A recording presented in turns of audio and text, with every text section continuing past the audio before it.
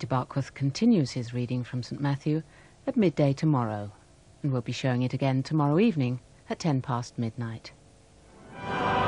Songs of praise for Easter Day from the magnificent Westminster Cathedral. Cardinal Basil Hume joins with Roman Catholics from all over London in the celebration of this holy day with a wonderful feast of Easter music.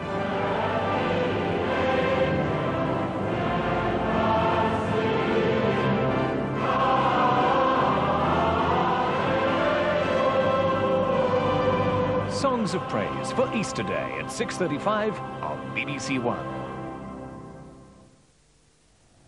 Now we go to Bournemouth for the final frames of the team event as England take on the rest of the world in international snooker. Here's David Icke.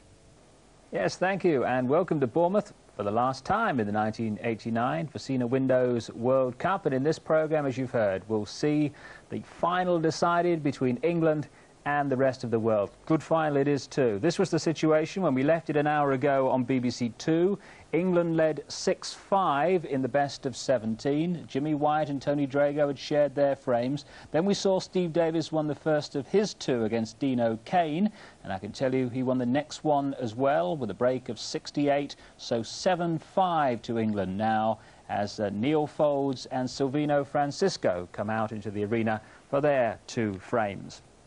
Well, Silvino has been in good form in this final. He took 3 frames off Jimmy White earlier on this afternoon, but is behind in this next frame, which has already been going for 25 minutes. Neil Foulds there leading 58-41. Commentators John Spencer and Jack Carnham.